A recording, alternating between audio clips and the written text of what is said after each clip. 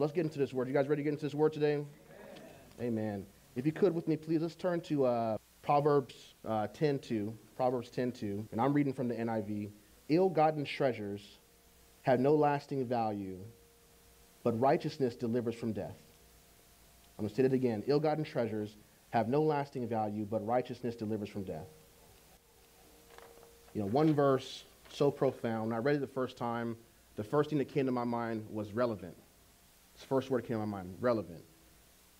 Ill-gotten gains. I mean, that speaks to our society today in America. Specifically, you know, Western civilization as a whole. We see so many examples of this verse, and I pray that you guys start to see the parallel as we get going here.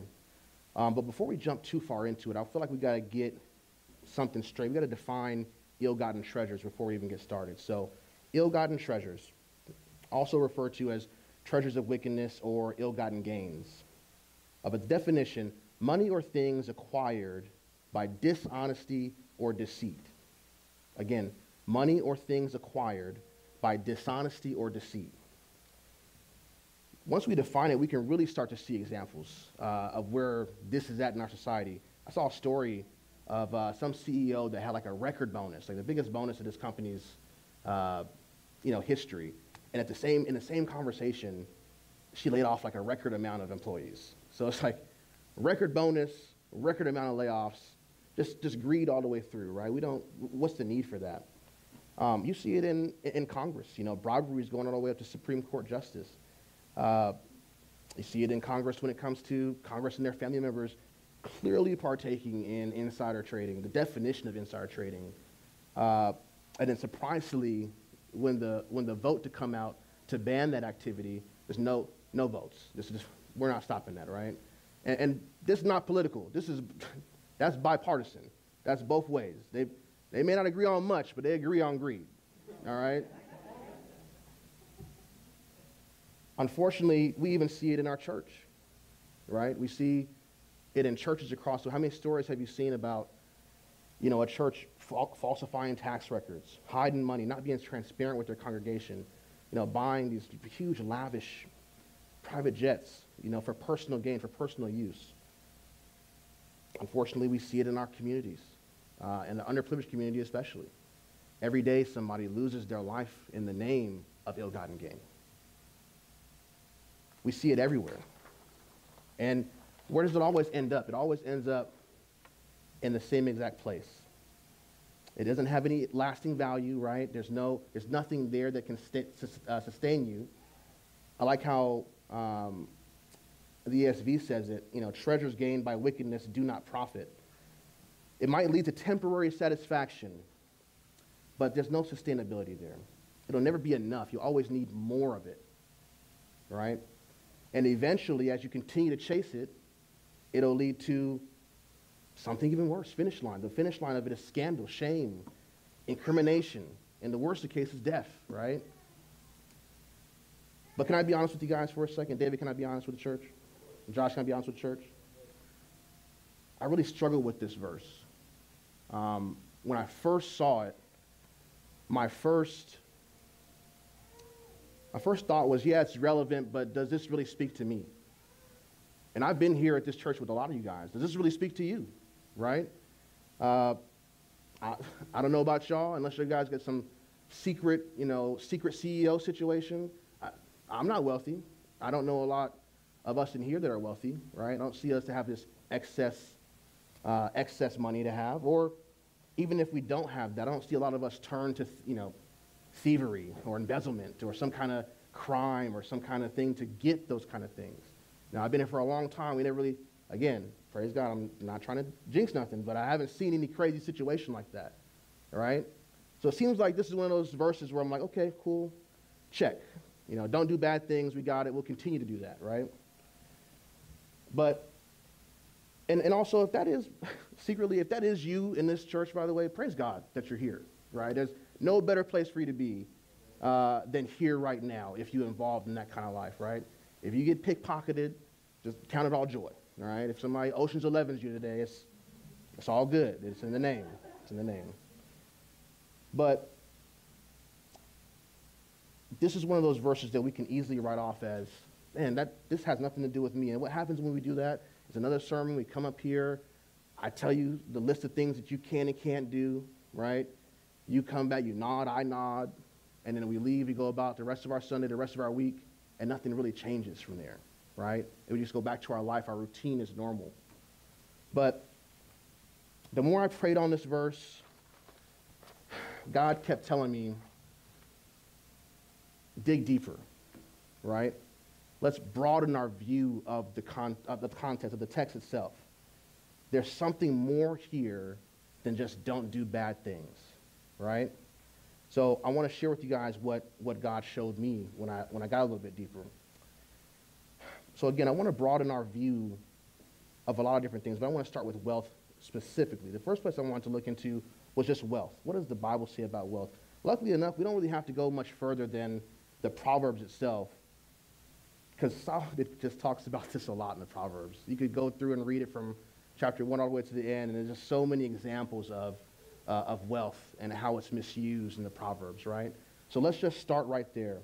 We're going to go through 3 of these verses just so we can kind of start to see a little theme here. We'll start with Proverbs Proverbs chapter 11, verse 4. All right, so wealth is worthless in the day of wrath, but, somebody say but, righteousness delivers from death. Okay, it's kind of the same vibe, right? Let's go to Proverbs 13:11 and get a feel for that. Dishonest money dwindles away, but, somebody say but, whoever gathers money little by little makes it grow. Let's do one more proverb just so we can see if we can pick up on that theme. Proverbs 15:6. The house of the righteous contains great treasure, but, somebody say but the income of the wicked brings ruin. I started to see a little trend. Are you guys starting to see a little trend here? Picking up on a theme at least, right? We may not be at our destination, but at least I'm starting to see where we're going. It looks like Solomon's always doing this thing. It's called an antithetical parallel, where he compares one thing and contrasts it with another, a clear opposite. He's a but right in the middle of the verse, compares one thing with the opposite, right? And it looks like what he's doing in this case is always comparing the fruit of wickedness to the fruit of righteousness. The fruit of wickedness to the fruit of righteousness. Basically, he's always comparing the fruit, the end result of chasing after both, right? Again, we're not there yet, but let's go a little bit deeper. I don't know a lot. I'm working through this stuff myself, but the one thing I always know, whenever I want to broaden my view of something, I always want to go to what Jesus says about it. Because Jesus is the great broadener of perspectives. He's always taking something that we think that we know and telling us what it actually is, right? So let's go straight to what Jesus has to say about wealth, all right? So we're going to start with Mark 4, verses 18 and 19. And again, it'll be on the screen as well. If you want to turn to it, go ahead. But Mark 4, verses 18 through 19.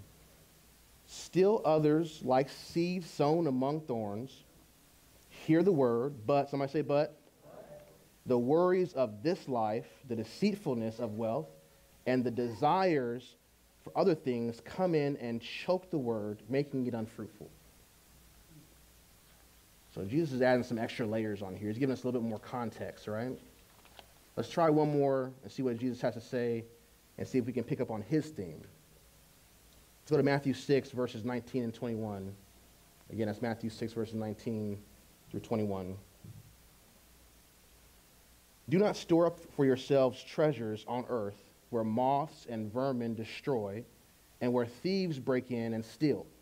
But, somebody say but, store up yourselves treasures in heaven, where moths and vermin do not destroy, and where thieves do not break in and steal. For where your treasure is, there your heart will be also. I really hope that we're starting to pick up on Jesus' theme. Solomon's talking about the fruit of chasing money, possessions, and wealth. But what Jesus is doing is he's getting to the root, right? Solomon's talking about the end result, but Jesus is trying to get to the cause. Where did this start? How did we get here, right? And when I saw that, the floodgates just opened for me, just broke for me. I started to see things in this verse a little bit different. Again, Solomon's telling us ill-gotten treasures have no lasting value. In that text, we see the fruits of coveting wealth, right? Which is blatantly obvious today. We already talked about the examples of how people do it. We can go over that. We see what it leads to. Jesus is telling us, though, that the problem starts when we coveted our desires in the first place, right? Let's spend a moment on just desires in general, desires for a second, because I feel like when we start talking about desires, people can get a little weird about it. It can go a lot of different directions when we start talking about desires, right? It just, everybody has a different definition of it. And what's crazy is a lot of those definitions are right. Everybody's definition, it means what it means to them, right? Yep. So I'm not knocking the definition of desires if you have a different one than this, but I want to get to, no matter what your definition is, what is consistent about a desire, right? No matter what your definition is, desires come from either one of two places. It comes from a want, right? Like a want for a house, wealth, cars, new clothes, whatever it may be, a want or a need. We need air. We need, we need sometimes money if you're in a bad situation. We have needs as well. We need food. We need sleep. So a desire, no matter what your definition of it, stems from a want or a need, okay? But it also goes even further than that. It assumes that you don't have that, what you desire, right? It assumes that you haven't obtained it yet, right? So when we think about that, let's go even further into what a desire even means. It means that essentially you have a desire and it's not you're not self-sustaining. Also, you're also not self-satisfying. You can't just create that, you can't fix that desire yourself. You can't just get rid of it yourself. You can't sustain the things that you want or the things that you need. You can't just self-satisfy yourself with that, right? It means that we have to go out and search for provision for our wants and our needs. We have to get that self-satisfaction, that sustainability from somewhere, right? And this part is, if you don't leave with anything, just remember this part right here because this is super profound.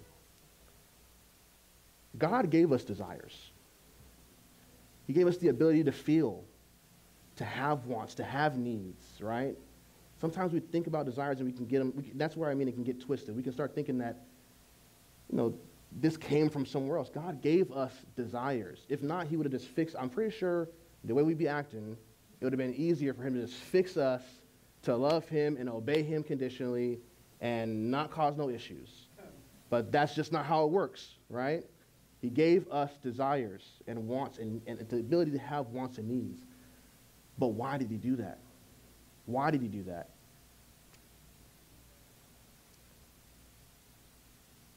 Our desires, and this is super important, our desires precede our worship, right? Our desires lead us to our worship. When our needs and our wants aren't met, when our needs and our wants are met, we go to the source and we worship the source that our needs and wants are met by, right? And then what happens after we get what we need from that source? We start to build trust, right? We have trust in that source. We come back to that source again and again because we expect to be fulfilled again by that source the next time. We think that that is the source that's going to fulfill whatever our wants and needs are. Simple enough. It's almost like a math equation, right? The way I like to think about it is like a cycle. It goes desire, fulfillment, worship, repeat. Desire, fulfillment, worship, repeat. Okay? Now, again, why did God give us these desires? He did it to show us that he's our provider. This is how he explains to us where his provision comes from, right?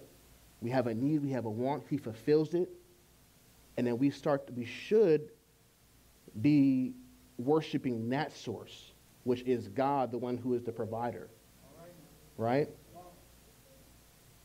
But is that always how it works?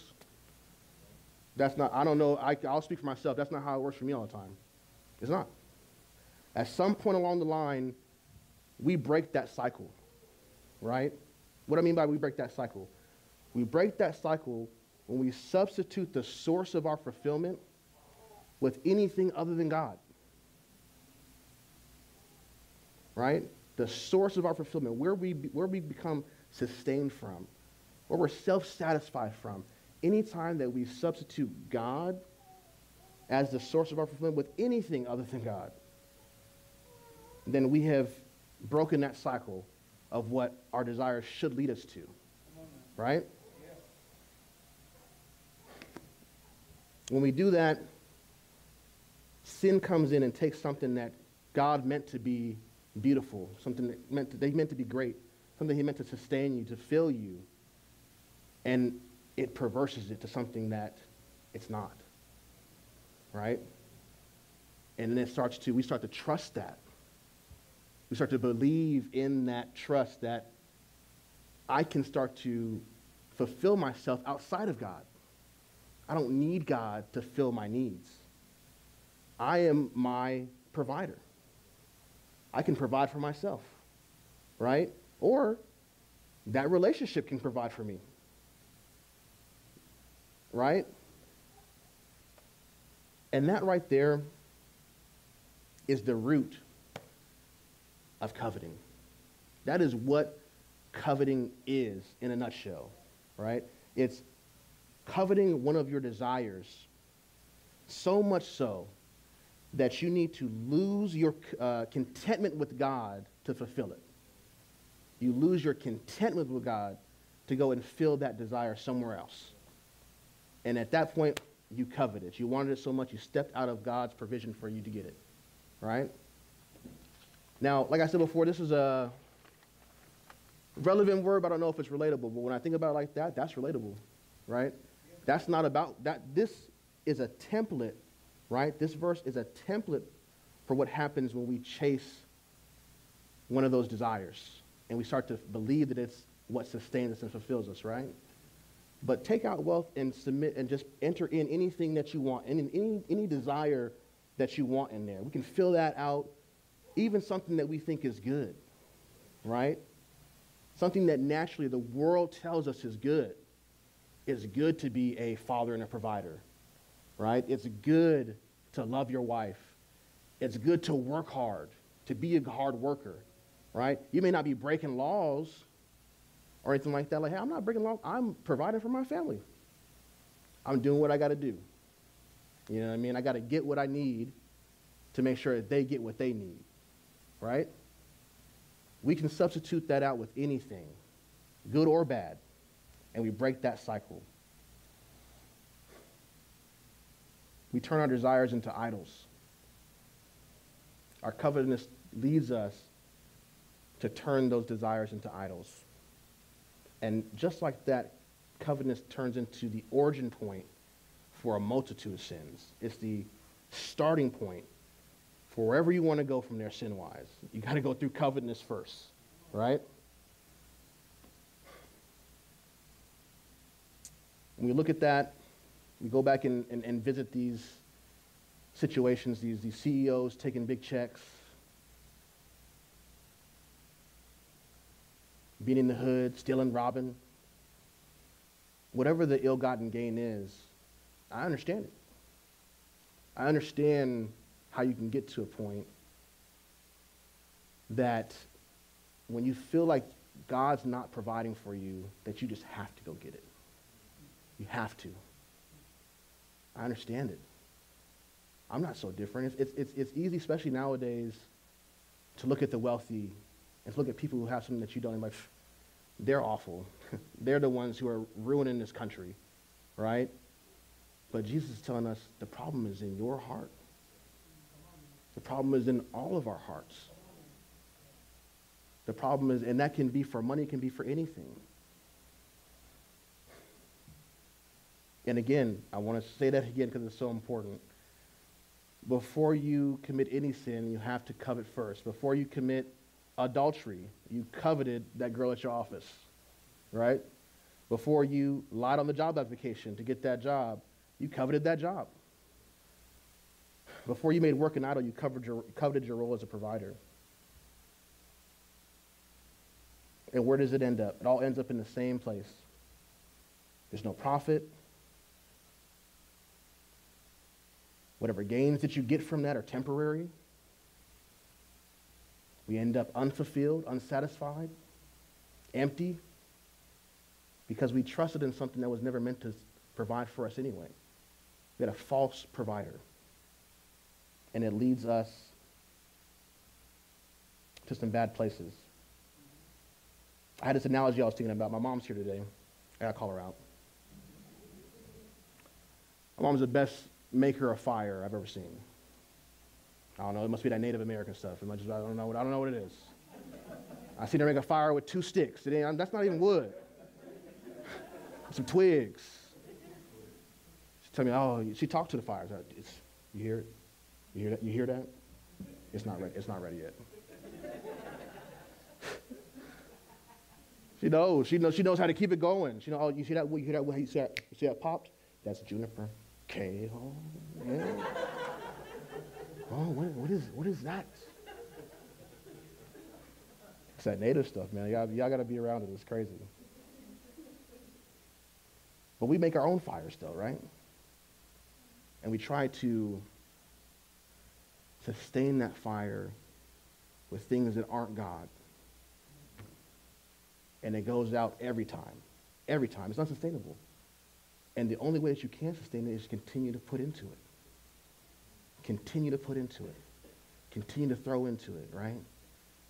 I need more money. I need to get deeper into this relationship, right? I need more. I need more cars. I need a bigger house. This house ain't big enough. Whatever it is, we continue to fill this fire that's meant to sustain us with the wrong thing, and it goes out. And then we are now unsustainable. You can't do nothing with Mom, can you do anything with the unlit fire? You can't do nothing with an unlit fire. You can't cook on an unlit fire. You can't make no s'mores on it. You can't create with it, mold with it. You can't do anything with that. It's useless. And I hope that's not what that's what you're looking to as your provider, because if that's your means for provision, and you can't cook, you can't do anything without the fire, what does that end up to? Death. You can't survive like that. You can't survive like that. Right? Again, we break that cycle when we substitute the source of our fulfillment with anything that's not God. And our spiritual fire goes out.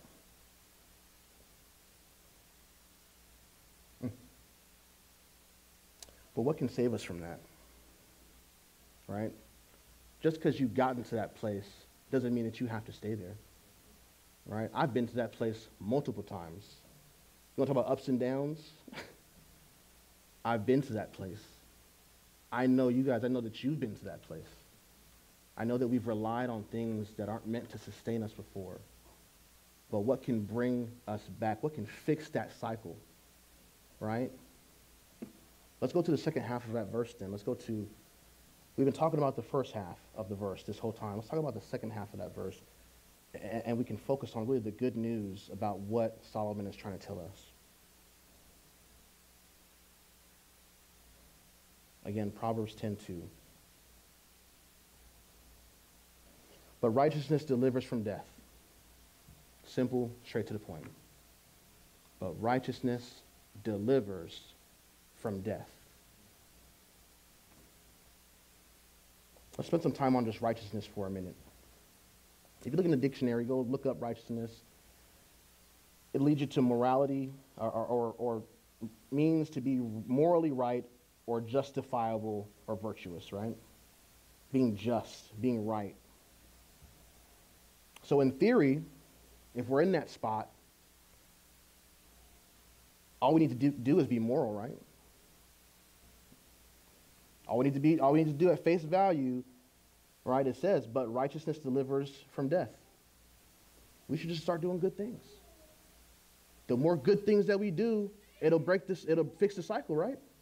It'll put it right where it needs to be at. We can be right back in God's provision again, getting what we need again, right? Being fulfilled again. Is that what the verse? I don't know. I got to look into it a little bit deeper. Let's look into it a little bit deeper just to test that theory of high integrity things and just checking boxes, doing good things, seeing if that fixes that cycle. Isaiah 33, 15 through 17. Those who walk righteously and speak what is right, who reject gain from extortion and keep their hands from accepting bribes, who stop their ears against plots of murder and shut their eyes against contemplating evil, they are the ones who dwell on the heights, whose refuge will be the mountain of fortress. Their bread will be supplied, and water will not fail them. Your eyes will see the King in his beauty and view a land that stretches afar. Sounds good to me. Sounds good. I mean, that's profound. It's great. Sounds like I got to do walk righteously, speak right, just reject bad. I got to reject bad things too. It sounds good to me. I can just do more good things, and it'll break that cycle. I'll start to get what I need. Of course, I'm speaking tongue-in-cheek here. But I do that because is this not us? Is that not us? Is that not the trap that we can fall into? We've fallen out of God's provision. We turn righteousness into a checklist, right? We turn righteousness into a list of things that we should be doing, and ultimately we'll be right back to where we need to be at. That's the source, right? Is the righteousness, our good works is the source of why God provides for us. That's not what God says. God never said that. He says the opposite of that, right? I love how Paul states this. This is in Romans 5, verses 1 through 5.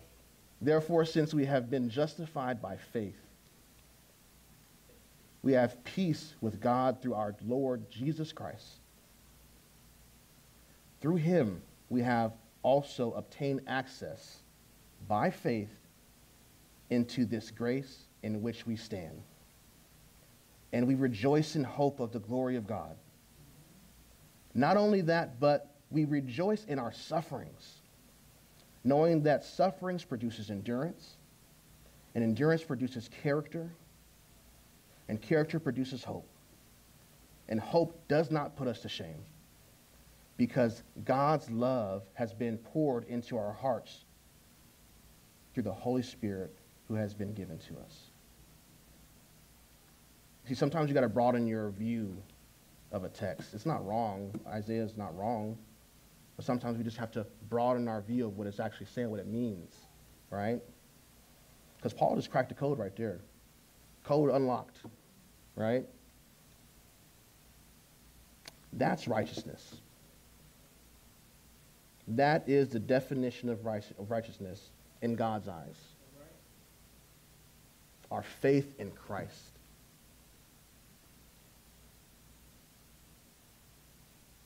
And what does that faith in Christ do? You see it here. It fixes the cycle that we broke. Our faith in Christ fixes the cycle. Our faith in Christ produces everything that we need to tame our desires. It fixes the root, right? When we focus on Christ, it starts to put our desires in the right place. We'll start to desire what he wants for us, even if that's no. Even if it means not right now. Why did God give us the commandments to begin with? To protect us. We always look at it as things that we can't do. God's saying, you can do anything. I don't need you to do these things because that hurts you. That leads you to think that I'm not your provider and that you can be sustained somewhere else that's not me. So that's why I can't let you do that. And our faith in Christ is what brings us to the righteousness that we need to be right with God. Right? If we have a want or a need, we should bring it to God first. And be okay sitting in silence for a while. You know, he don't answer us immediately. Trust me, I wish I could send Jesus a text. I feel like he'll leave me on red sometimes, you know. I'm like, dang, you read it? Oh, man. All right, I'm going to wait on it then if you say so. But we need to bring our desires to Christ. He's our provider. He knows what we need. He knows what we need. When we put our trust in our desires, it makes us feel like we know what we need, or our desires and our wants are the indicator of what we need. And that's just a lie. It's not true. We can even go back to Romans 5, verses 1 through 5. You know, that ability to worship the right source in all circumstances, right? In all situations, in all scenarios, worship the right source. Whether our wants and needs are met or not. That non-circumstantial worship is what leads us to endurance, the ability to wait for God's provision. It leads us to understand that God knows our desires, that he wants what's best for us.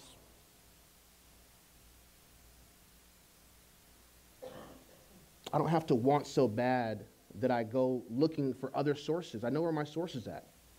I know where it's coming from, right? We'll go over a little story time because I want you guys to understand that I'm not telling you this, haven't figured it out yet. We are all in the same boat trying to figure this out together, right? Josh, can I be honest?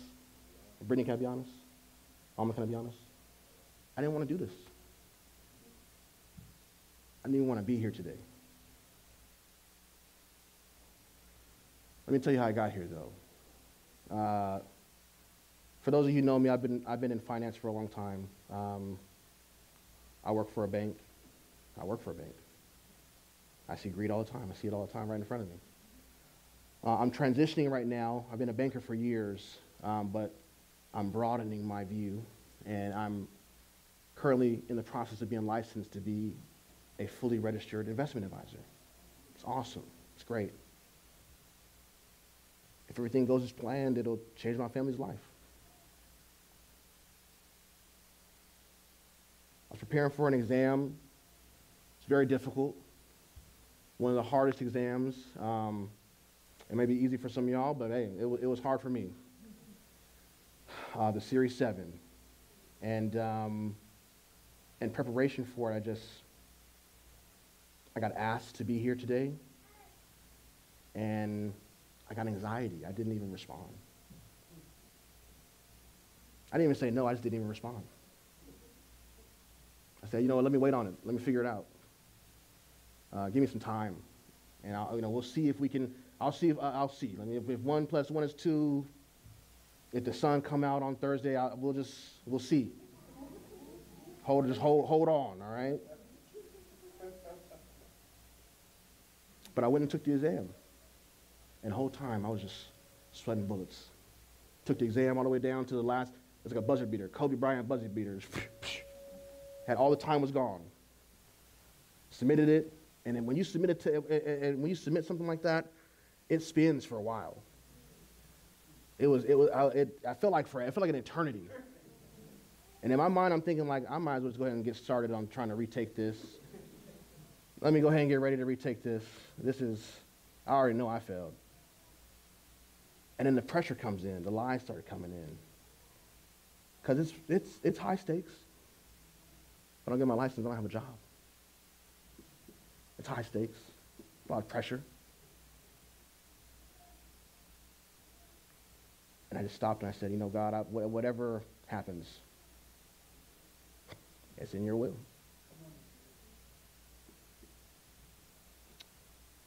And then the screen populated and said I passed.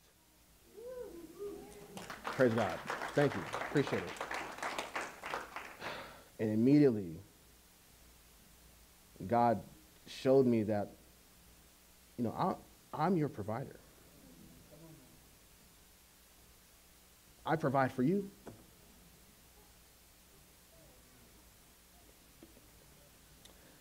And then from there, I even waited on it further. Because sometimes you don't react to the first thing. Sometimes you need 2 signs. I don't know, you need 1 sign. Sometimes I need 3 signs.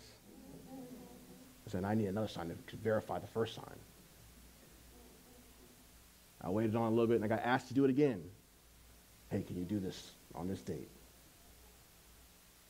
And I got anxiety again. I looked at the text and I got up and God immediately stopped me in my tracks. And he told me, do you worship the place that I put you over the one who put you there? Over the provider? Do you worship what comes with this? Or do you worship that I gave it to you? Do you not trust me? Have I ever not been there for you? I said, all right, I'll do it. I'll do it. I don't know how I'm going to do it. I still got another exam coming up, one more. This one seems like the final boss. This one seems like the final boss in the game. This one ain't no, I thought it got easier. No, this one gets harder. And I told God, I said, I don't know how I'm going to do this, but I know that you're calling me to do something. And if I don't act on it, I'm going to have to face the reality that I might be worshiping everything that comes from what you provide for me. But I'm not willing to trust you. I'm not willing to worship you, the provider. We'll go back to the fire scenario, right? You see, when you have a fire that's lit by Christ, by your faith in Christ, you don't even have to worry about the wood. You don't have to do anything. There's nothing that you can do. You can't do anything. It just lights on its own. It's sustainable. And what is God asking you in return? Just to believe that it's going to burn, and trust that it's going to burn, and trust that it can provide for you, and trust that it's here. It's right here. Just turn to me. Keep your eyes on me. Focus on me. That's righteousness, right? We can talk about all the, I got to wake up at 6, I got to get in my word, I got to do this, I got to do that.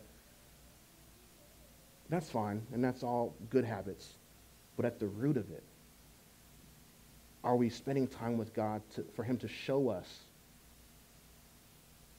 that he's been there for you the whole time?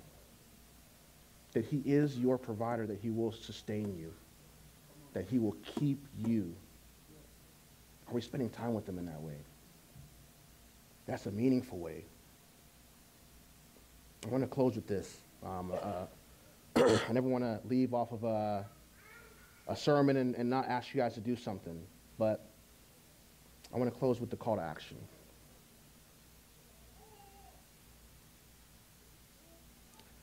I want to call you guys to pray a dangerous prayer. I'm afraid of dangerous prayers because sometimes you get an answer. But I want to call you to pray a dangerous prayer. Ask God to examine your desires. God, examine my desires. Examine my wants, my needs. Examine them. And anything that I'm seeking to glorify anything other than you, to glorify myself, to do anything, call it out. Call it out. Fix the cycle of worship. Fix your cycle of worship. Does your desires lead you to worship God? That's what I just want you guys to ask yourself.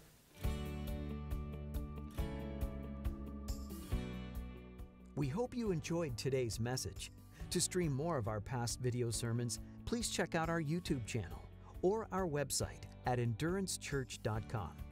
You can also learn more about our church, our various ministries, and how you can get involved. Again, our website is endurancechurch.com. We'd love to hear from you. Drop us a line anytime at info@endurancechurch.com. God bless you, and thanks for being part of our online service today.